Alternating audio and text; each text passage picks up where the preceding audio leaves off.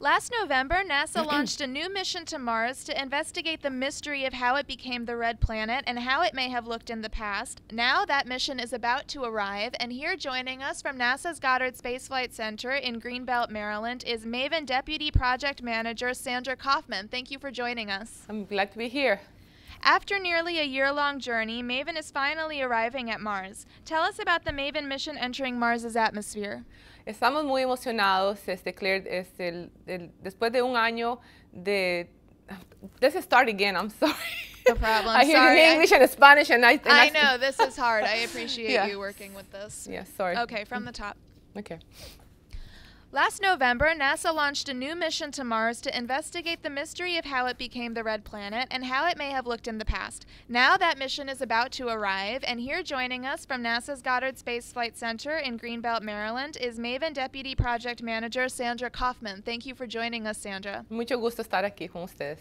After nearly a year-long journey, MAVEN is finally arriving at Mars. Can you tell us about the MAVEN mission entering Mars's atmosphere? Estamos muy emocionados porque después de 10 meses de trayectoria a Marte, la misión de MAVEN finalmente va a llegar a Marte ahora el domingo.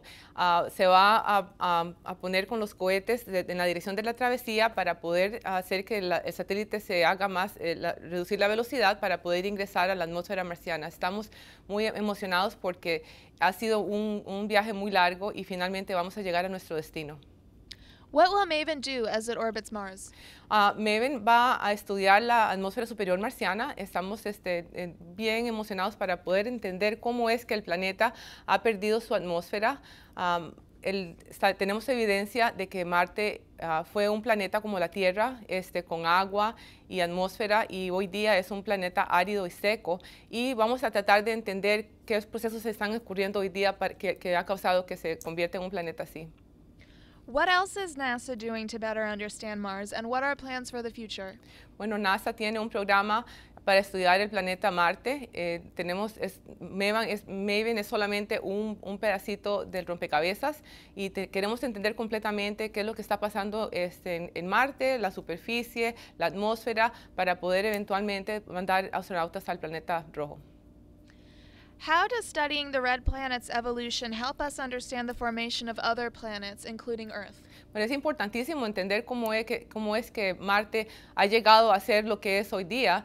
Tenemos evidencia de que fue un planeta que tenía agua y la Tierra, con todo lo que está pasando del cambio climático, queremos entender si hay procesos similares y si algún día la Tierra va a llegar a ser como Marte. Así que es muy importante entender cómo se formaron los planetas y qué procesos están ocurriendo hoy día en los planetas. Where can we learn more?